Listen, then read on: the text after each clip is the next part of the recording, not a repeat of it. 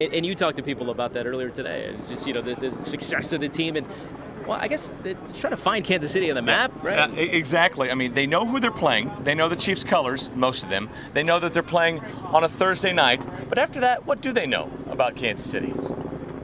Who's the quarterback of the Kansas City Chiefs? Is it Alex Jones, Alex Brown, Alex Smith, Alex P. Keaton? We know it's not Brady. We got a roster here of the Patriots. Who's number 12?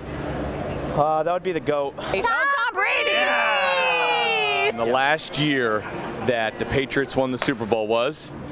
Last year. Yeah. The last year the Chiefs won the Super Bowl was? 1966? 78. No, we're going to go 9 off from 1978, aren't we? Let's go with 68. Oh, man. I'm going to go 1961. You're wearing on the doorstep. 69. That 69. boy, man. What state are the Kansas City Chiefs from? Here's a good question for you. What state are the Kansas City Chiefs from?